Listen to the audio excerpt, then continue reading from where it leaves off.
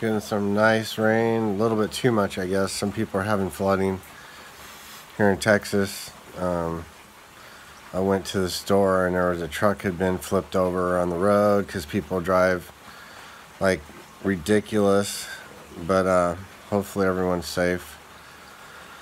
Just gonna make a little video. I was kind of thinking about some things, having some, just kind of touching on some stuff that I talked about before, but it's as you become more, as you move along your spiritual path, you know, you start to have this sense of expansion happen, and it's kind of interesting how that works, because it's not how you would think, and at least not for me. I never would have thought, you know, it would be like this. It's way more subtle, and it's more I don't want to say personal, but of course it's personal, but it's just so, feels so natural. Like I'm not like I'm expanding, but I'm just feeling more and more of that feeling of centeredness and all that. It's weird because you would think as you expand you would lose that centeredness. But it's kind of the opposite. The more you expand, the more centered you become. And I guess that's what they talk, you know, when you hear people talking about the ocean and the waves on the ocean, and if you're like a little boat on top of the ocean, you're getting tossed around. But if you go down into the depths, as you expand into the ocean, it becomes very calm down in the depths of the ocean. Anyway, and I can feel that with my meditations, that I've the expansion's there. And I had a thought today, like how when we expand, it's almost like we're getting out of jail. It's like we're being released from jail. I think you know, this idea of enlightenment is a sense of expansion to the point where you don't have to go back behind the bars. And the bars are this kind of illusory self that we create, and it gets conditioned in us to a very large extent.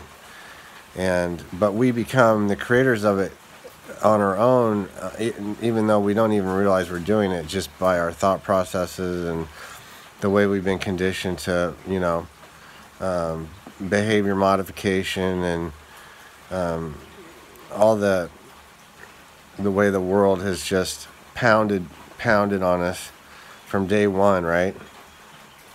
So what happens with this expansion also is this feeling that everything is God. So everything is the walls of the house, the sidewalk, I was putting clothes in my dryer, and I was sitting there thinking, wow, you know, how grateful I was to have a dryer, and that how this dryer was just an extension of God. I mean, it's something that's been made materially, but it's still made up of, you know, particles, atoms that are just essentially just, you know, a manifestation of this field, or whatever you want to call it, this vastness, this infinity, you know, this infinity. So anyway, thought that was kind of cool analogy, just the thought about being in jail, and like it's almost like we're being released from prison when we start to realize that, you know, we're not just this body, and the expansion that occurs is a natural process. It's natural. It's unnatural to be in this state of contraction. And anyway, been listening to some near-death experiences. Really awesome. It makes me like it puts another level of value on my own meditation experiences, and it augments. It's like it augments my my meditation and my spiritual knowledge. It augments it, because these people that have experienced this, you know, this godly energy, this other side, whatever you want to call it, this infinity, they talk about it, and it's like, you know, it's really hard for them to describe it. I mean, I think some of the people have practiced saying it so many times, they have their little routine, and so it makes it more solid or whatever in terms of expressing it in a 3D. But it's something that you really have a hard time putting into words. And I know with meditation, you'll have experiences like that too, where you just are like, you know, it's just, you just start to, your consciousness expands out to a point where you're not really sure if this is, you know, you even had that experience, you know, kind of doubt yourself maybe. And I think that's a natural part of the process. We go, it's kind of like a little kid who you're clinging onto its mom's leg, you know, and then it'll go out and adventure and do some adventure, and then come back to the mom's leg, and then go out and do some more adventure, and come back to the mom for a nap, or come back to the mom for food, but then go out and adventure. And we're doing the same thing on a spiritual level. We're going out and adventuring in our meditation. We're expanding out. We're going out into the, you know, into this infinity. We're stretching our consciousness out into this infinity, and then we come back, and then we go back out, and then we come back, and then at some point, it's kind of like work release. At some point, we're just totally released, and we can just be in that state of higher consciousness. But what's so amazing is we are able to stand back in this physical 3D reality and yet have this experience of this expanded state of consciousness at the same time. And that's the really amazing thing, I think, with a spiritual path. And if you're on a spiritual path, that's ultimately kind of where you're headed, right? You're going to have you're living in your body, you're living in the physical world, but you're having this expansion. And then, you know, Maharishi would talk about dyeing a cloth yellow and putting it in the sun. So it's kind of the same thing.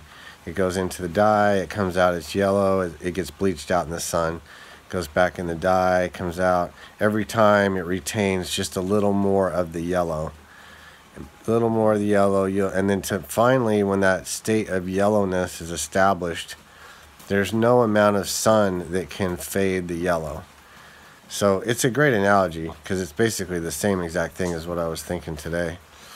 And that's what's going on with our consciousness, is being dyed in yellow. It comes out, fades, goes back into yellow.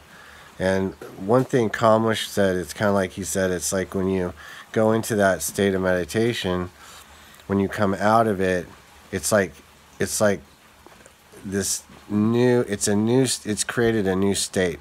It's like when you pour concrete, it takes a while to set. So you don't want to be stomping through the concrete, you know, putting footprints and making a mess. You got to go kind of gentle for a little bit with yourself. Let that state of consciousness harden, so to speak. So it's kind of the same principle. But what I like about the way Kamesh describes it is it puts more of the onus on.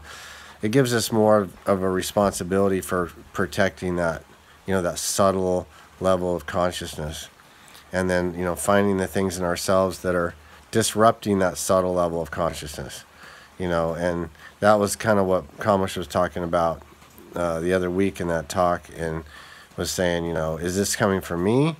Is this coming? Is this you know, this whatever it is, outburst, or this being pulled out of the center, basically? Is this coming from something in the past, or is this coming from something right now? And what that does is it allows your consciousness to go, oh, I have control in that. If it's something in the past, then I can let go of it. If it's something now, I can let go of it. And I think that's the state of our evolution, is to how quickly we can release that, you know, that dark cloud that comes over the sun, blocks the sun out, how quickly we can get that cloud removed so the sun can shine through again.